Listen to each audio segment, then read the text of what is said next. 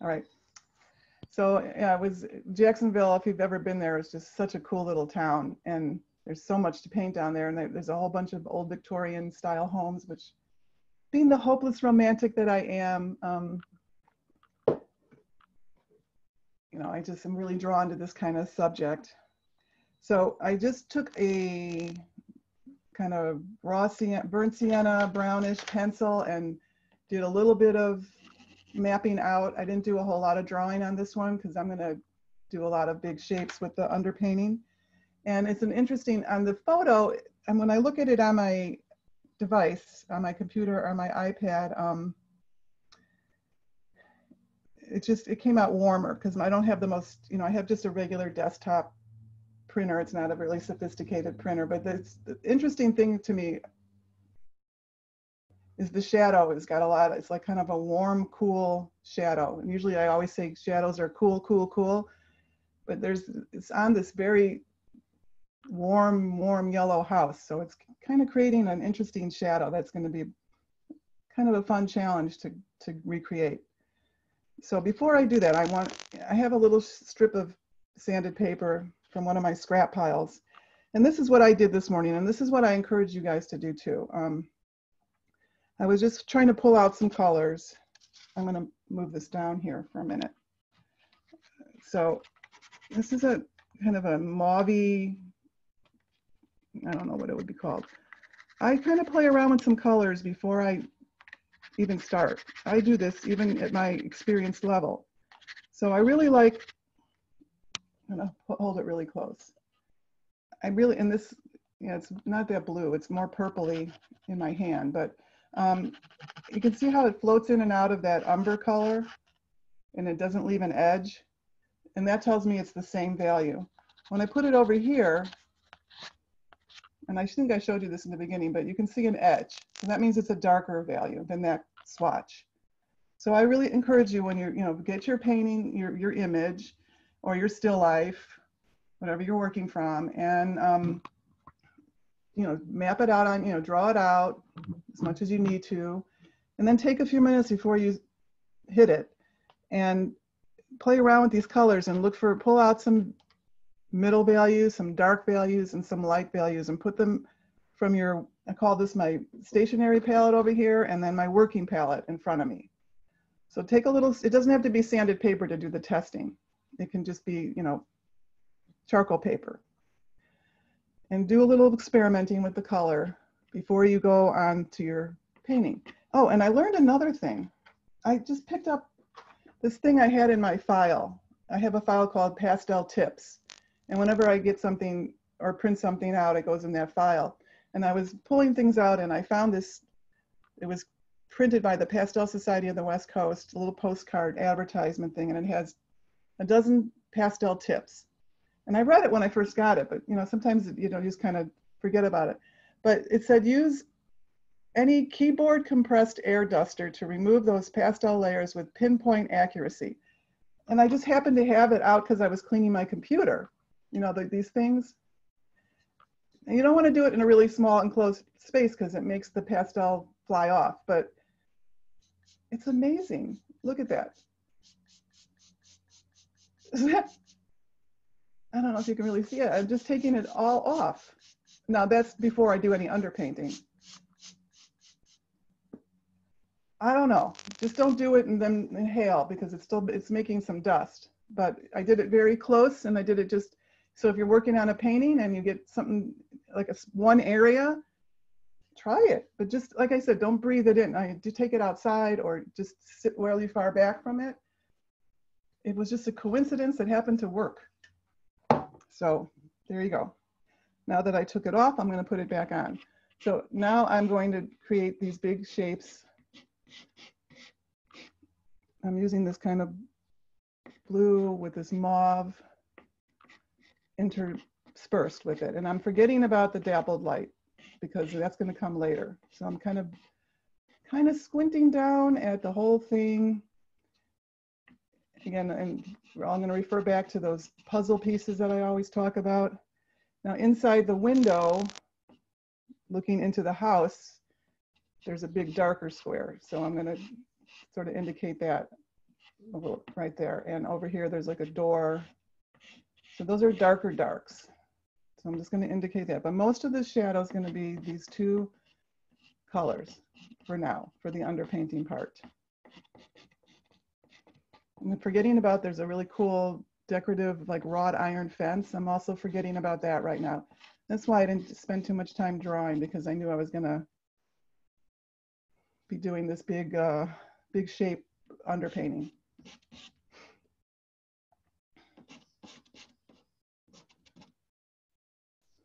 And then I pulled out a very, like a ochre, pale ochre color for the actual building, which is darker than I'm going to end up. It's not, the house is not going to be that strong or that dark, but I want that for my first layer. And I'm adding some pink into it a little bit, same value, sort of like mixing it up right on here. And my goal is just to get one layer of color. I'm going to do the same thing with the greens, with the whole greens. I'm going to just look at it as, if I squint my eyes, I can really pull out these shapes. There's a big shape of dark shadow leaves. And I'm kind of connect them up a little bit here. It's really going to look like a very abstract painting. Get some color, a little darker version of that color onto the post here. There's some light on the steps. And I'm going to get a lighter green. Well, actually, I'm going to finish with this green here. There's some darks in these forward bushes.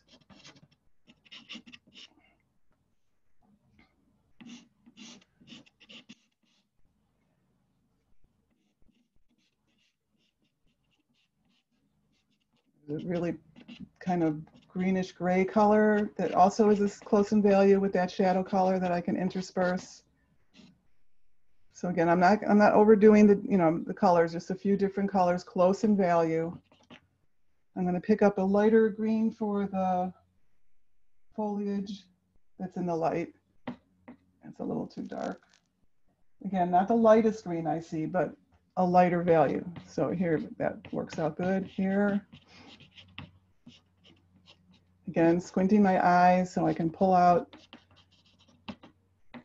big shapes, no detail.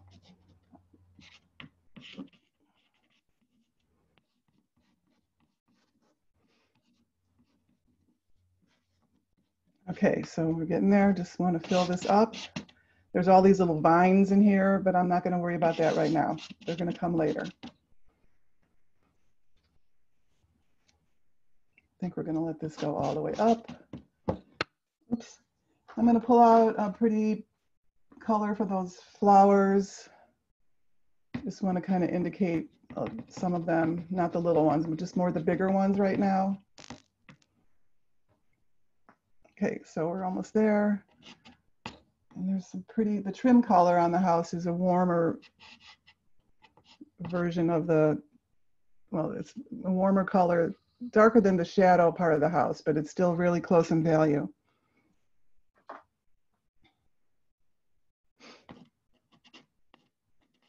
I'm kind of indicate the frame, that window frame a little bit, just so I know where I'm going.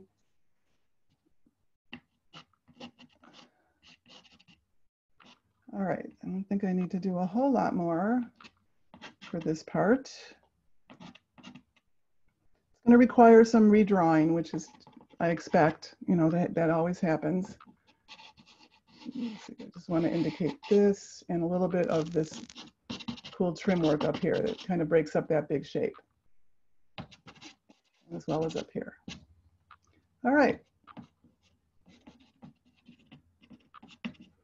So I can look around and see any big gaps. No, a couple little things here, just a little touch here and there. Again, I'm not over pressing on this. It's very light. I'll pull out my handy dandy natured alcohol a little bit. Don't need much. It's a little painting. It's only 6 by 9. I'm gonna pick out one of my brushes. Oops, paper towels. Yeah, I forgot paper towels. Don't go away. All right, I'm just going to dab it into the denatured alcohol. Start with the lighter colors, which is the house itself.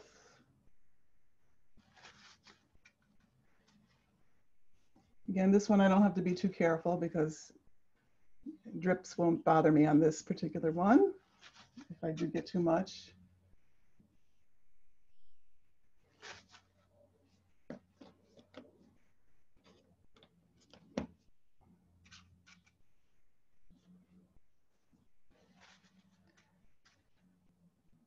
Just moistening all the colors to turn them into a paint.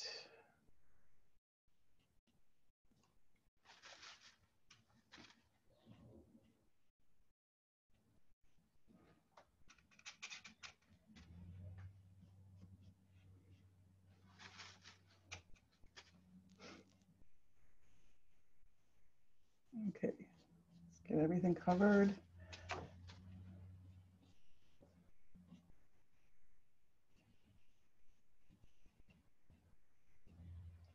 So I got my darkest darks there. I can really see where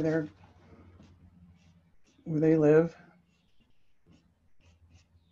All right, and then I think I got it all. I always laugh at this point because this is when I used to paint more outdoors and people would stand behind me and watch. This is the point where they'd walk away and just scratch their heads like, what is she doing? It gets a little ugly before it gets beautiful again.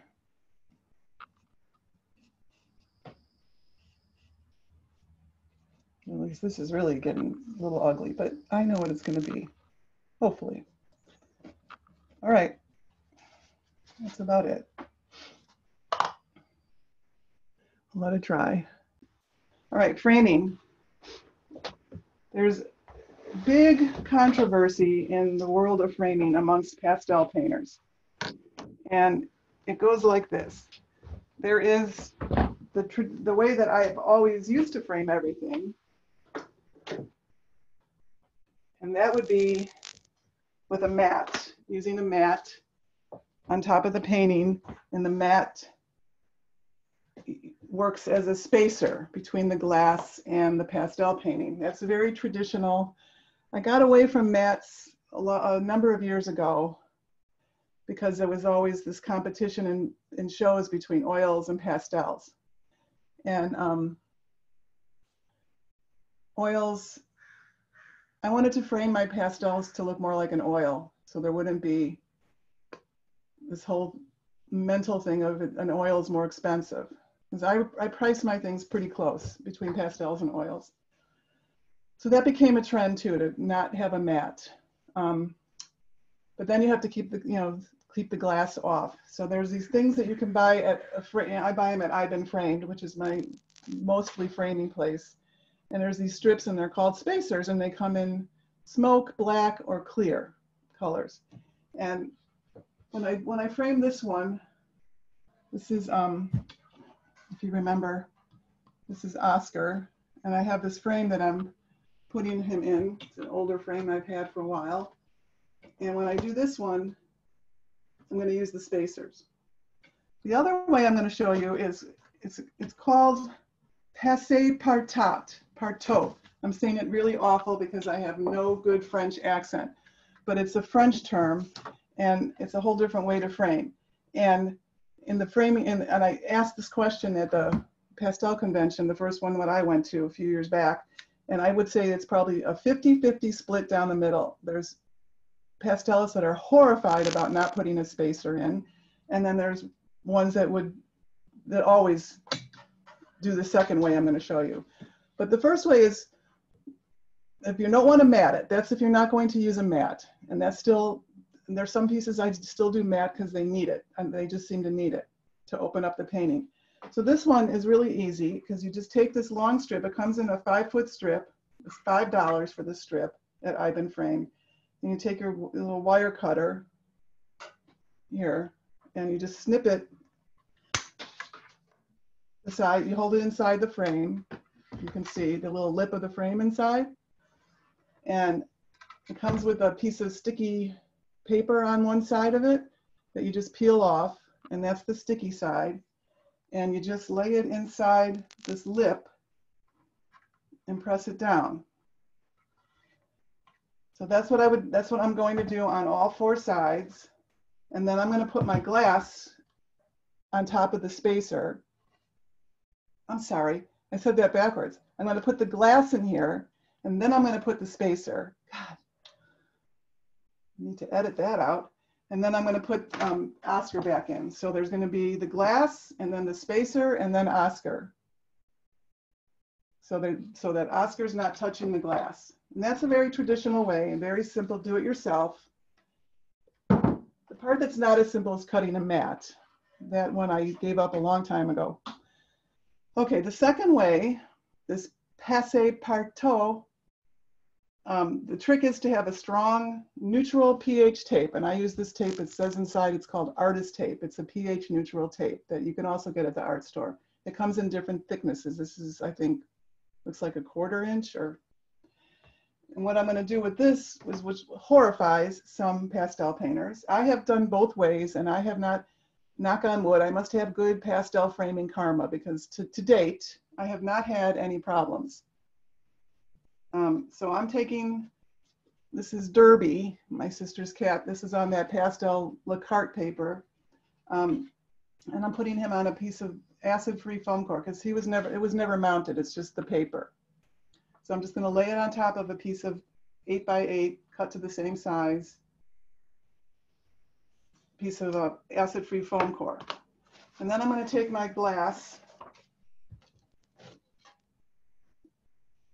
that I already cleaned, but I better clean it again because just sitting here it gets dusty. And I use AR glass, which stands for anti-reflective glass. And I switched to that several years ago because when it's just amazing, and it's come down in price a little bit. I also get this at I've Been Framed. You have to find your local framer and see if they carry it. But it's just like it says, it takes all the glare away from the pastel painting. So I'm laying this, I think you can see, right? Let me move this up. I'm laying it right on top of the painting, and that's what horrifies some people. I think it's okay for smaller pieces. I don't think I would attempt a large piece like this. And then I'm taking it, I'm kind of hanging it over, I hope you guys can see this. I'm hanging it over the edge of my counter, and I'm taking this artist tape, and I'm going to seal it. I'm making a seal, a moisture barrier, because that's the only fear, is moisture getting in. But when this tape is put all the way around, so it's creating a nice bonding seal. All right, so I'm going to do that. I'm not going to do all of it today, but I'm going to do that on all 4 sides. So he's going to have a nice seal of tape all around him, and then he will go inside the glass as like one unit, one piece, once I get it all taped. See how nice? So it's touching the glass, but it's not moving around. It's not shifting. It's not getting any moisture in it. And then I would also probably put a backing board on here as well. That's it. So those are the 2 different options. And you are going to, you know, my framer won't do anything this way. He's like too scared to do this. And there's a friend of mine, an artist friend of mine back in Chicago, who owns a framing shop. She won't do that either. She's horrified by that. I'm going to stop the recording for a minute. Okay, so I'm going to come back in now and do a couple little redraws just for the structure of the house. Just picking up a brown pencil, pastel pencil. Just want to just kind of map out certain things before I hit it with the pastel again. Straighten out that window frame. Just want to indicate a few things here. One of them being kind of where I want the fence, and this pillar, this little pillar, that little post that's right in front. It's got some cool shadows on it. Not cool, I mean like, not warm, cool, but you know what I mean. I like the shadows on it. Got some dappling on it. I don't know, dappled light has always been a fascination for me because it's so romantic and beautiful, and but the downside of it is it lasts for like 2 seconds and then it changes constantly. That's a challenge if you're painting outside. Okay, just a little bit here. Let's see if I know where I'm going here. This up here. Just going to indicate these angles a little bit. And I'm going to come back into that middle part, into that shadow area.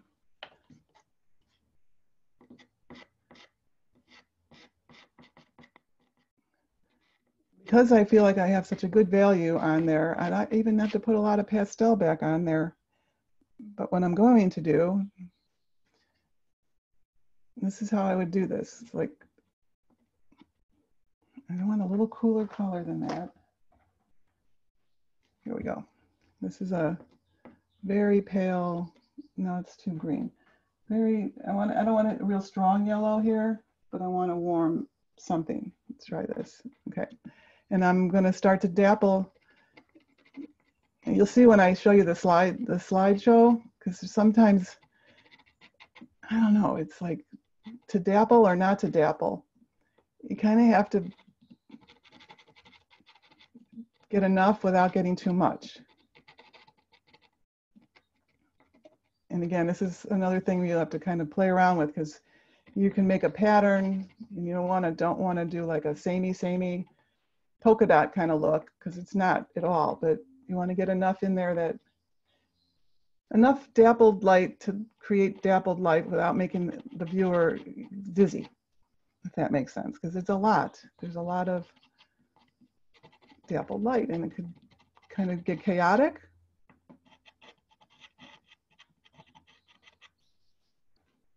That's just kind of giving me a focal point. And I want to come back in and hit these darks a little bit again. And some of these hanging over green. And so you see me do different kind of patterns with my marks.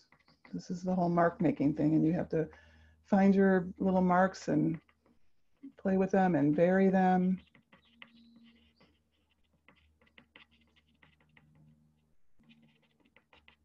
Just kind of build up, start to create a pattern. And I'm going to come back up in here and see where I want to start to put some of the flowers.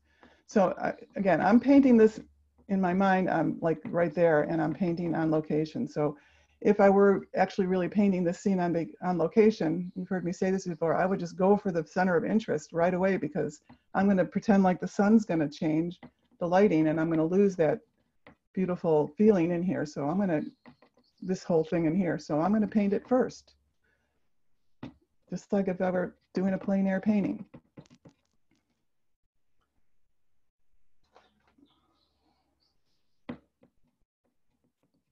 I have a very cool pink, and now I picked up a warm orangey color. So because I see both in those flowers. I can feel it. To me already, I'm kind of getting the feeling of it, that I'm getting the feeling of that lovely summer dappled light feeling.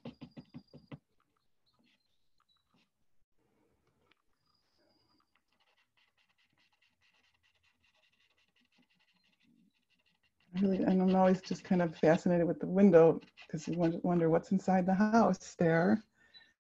And I see things in the house, but I don't really want to see things in the house. So I'm going to make kind of just some indications of things in the house. And I think I'm going to actually pick up a pencil here. It's a really interesting kind of little wrought iron thing. I want to get that showing.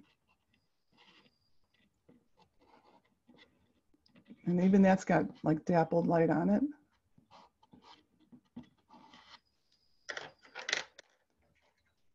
I'm picking up my charcoal a little bit here.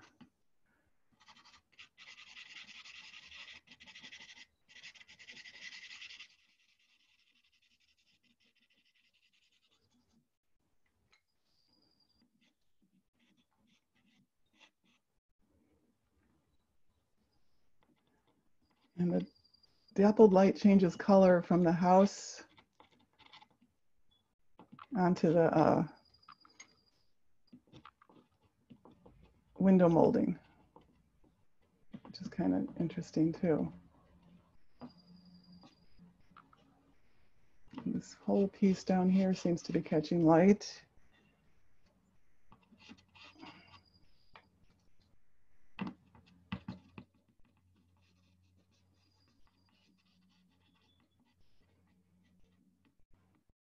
can tell I've been getting better at doing these little quick demos because in the beginning, I think I was holding my breath, and now I can tell I'm like actually breathing while I'm painting. Makes a difference.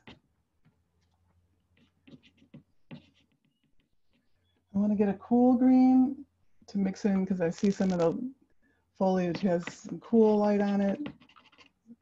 And I like the play between the warm and the cool.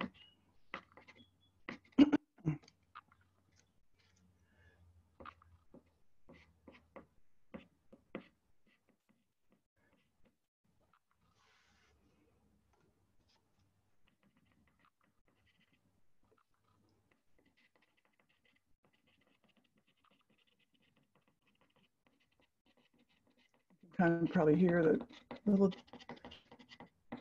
pitter patter of pastel on the sanded paper. All right, I think I want to deal with the upper part of the house. The sun is really hitting up here. And I knew that underpainting color was darker than I wanted, but I did that on purpose because I still got a kind of an ochre glow coming through with the lighter, paler yellow on top.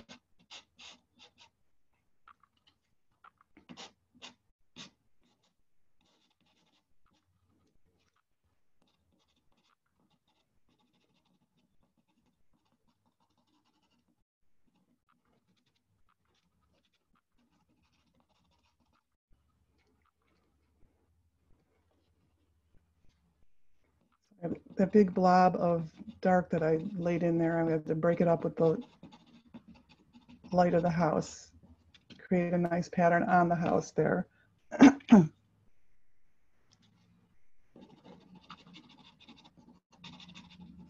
So I'm using a combination of a pale yellow and a pale pink, both.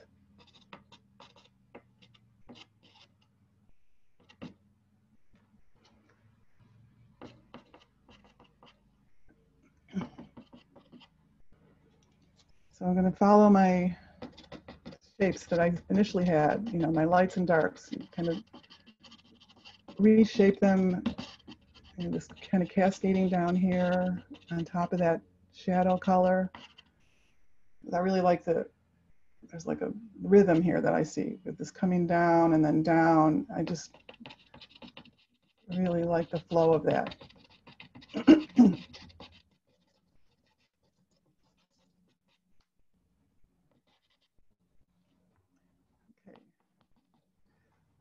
Some yellow into here. Come back now, and I'm gonna get a thing for the wrought iron gate. I need that's too dark. I'm gonna go to my hard pastels just so I can get a cleaner line. It's hard with the big chunky soft pastels when I'm doing a little itty bitty curly wrought iron dealy thing.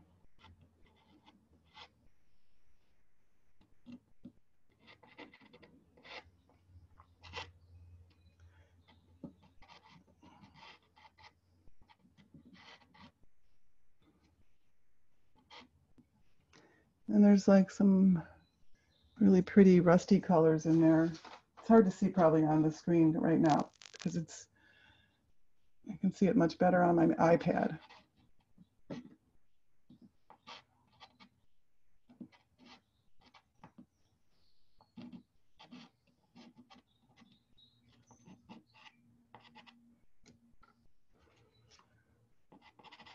Oops, wrong color, this color.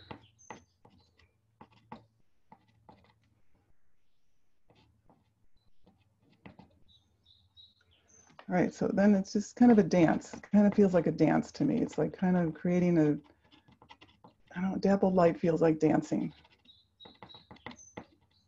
Think of the light as dancing across.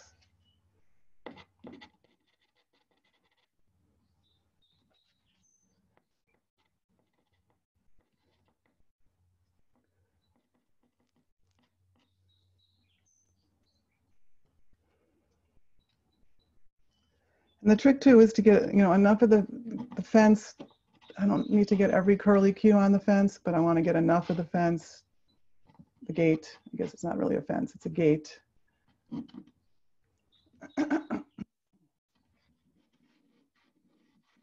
Warm front here.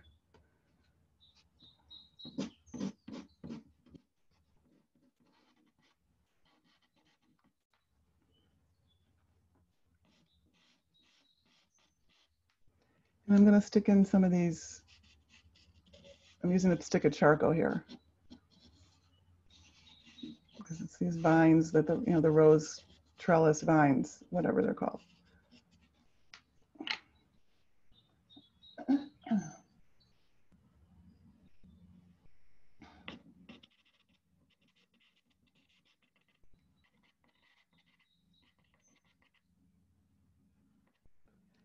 And I'm going to stick some warm, I got this cool purple color in these deep shadows here. I'm going to just stick a little warm brown in them, just get that warm, cool play bouncing off each other. Somehow on a summer day, when you look into those shadows, it's going to seem to have some warmth in it.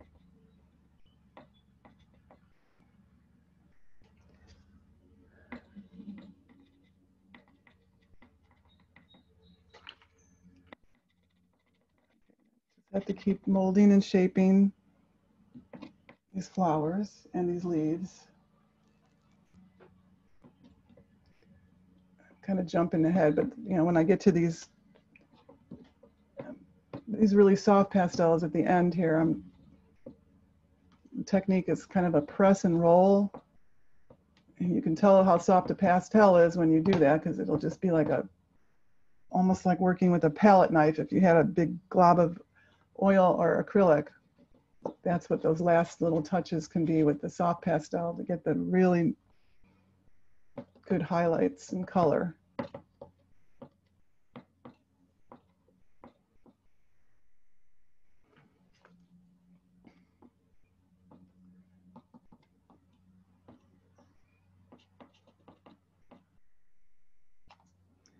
I'm going to take I have this blue pencil. This is kind of strong in here. Actually, I'm not going to take a blue pencil. I'm going to take a more neutral color pencil. Kind of a purple, pale, very pale. Just want to mellow this part out a little bit. I don't want it to jump out at me. I want it to recede because it's in the shadow.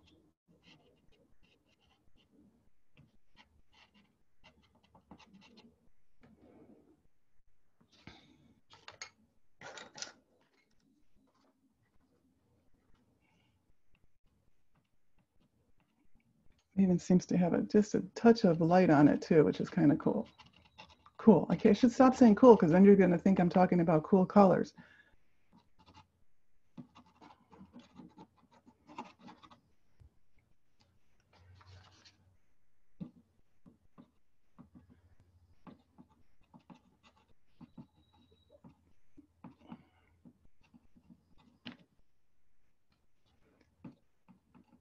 So here I'm putting like a light umber with a cool blue to create that shadow color. It's kind of a combination, but they are the same value, so they work well together.